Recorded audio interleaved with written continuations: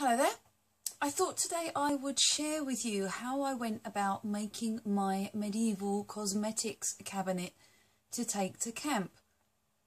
If you've seen one of my previous videos, the name of which escapes me at the moment, but I'll put it down here somewhere, you will have seen how my cosmetics were just on the table under my awning. Well, this is fine because, of course, I want the public to be able to get to them, to have a look at them, to maybe try them out. But things do get moved around. They end up on the floor, in the grass. There's a potential for them getting lost. So what I wanted was a little kind of display case that I could put them in to keep them tidy, but that the public could still have easy access to. And I didn't want it to look the same as my medicine cabinet. So the first thing I did was to go onto the internet and have a look for an apothecary chest, a proper travelling apothecary chest that either had doors that locked closed or had a lid that flipped up open. Yikes! The prices were just ridiculous. A really simple one was going to cost me 75 quid, and that was just a box of drawers. So pick it up and everything would fall out. It wasn't particularly portable. The really nice portable cases, well, they kind of start at £350 and go up to however much you fancy paying. So I thought I'd have a go at doing it myself. And here's how.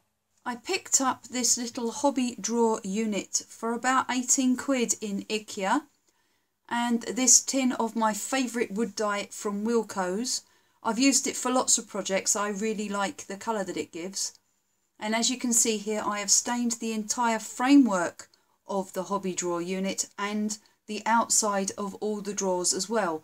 But I'm not quite sure what happened to this one.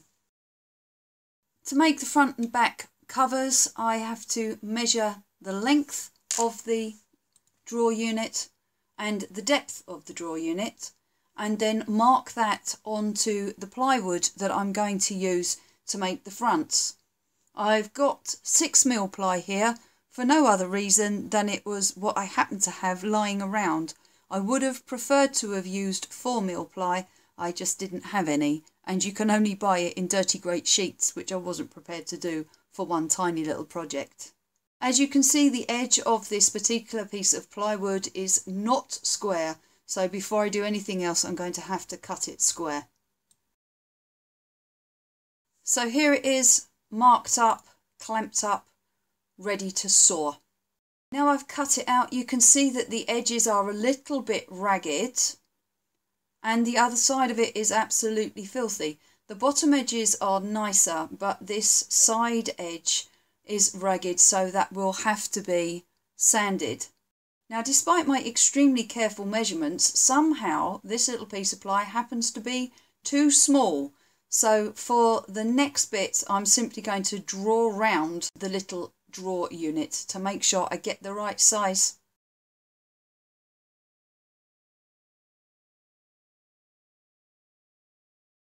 Here it is all marked out, ready to cut. I just use a regular Black & Decker jigsaw. You can see that there are a fair number of dinks and scratches in these pieces of ply, and they are rather grubby. That's just where they've been lying around for a while. Thankfully, this piece actually fits the front of the box.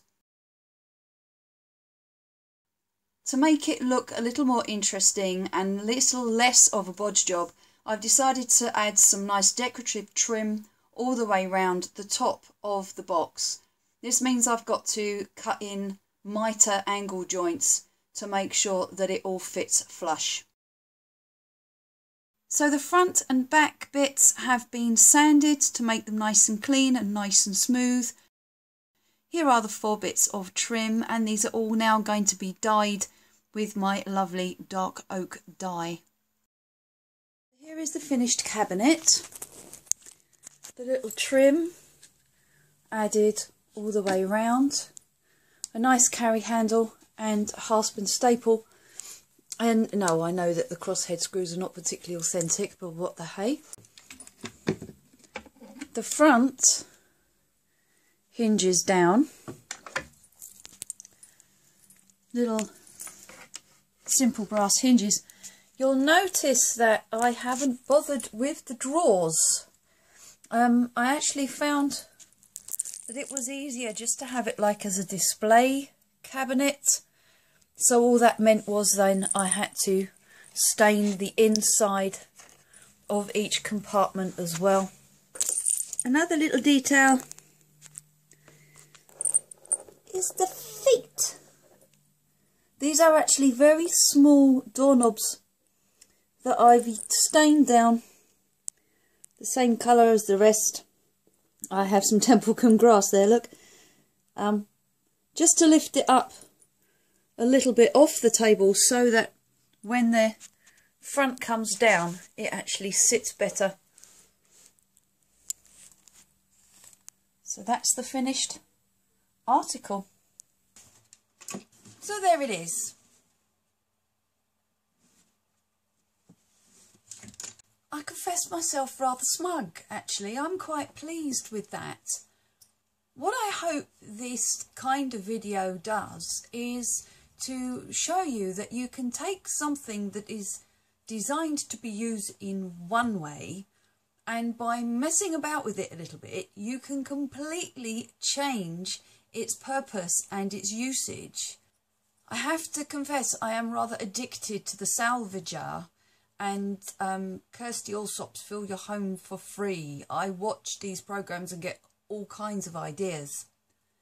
If you're just starting out, you're moving into your first place, it might be that you don't have a lot of money for furniture or for fancy items. There is a lot of stuff out there in second-hand shops, in charity shops, in skips that can be recycled, repurposed and reused.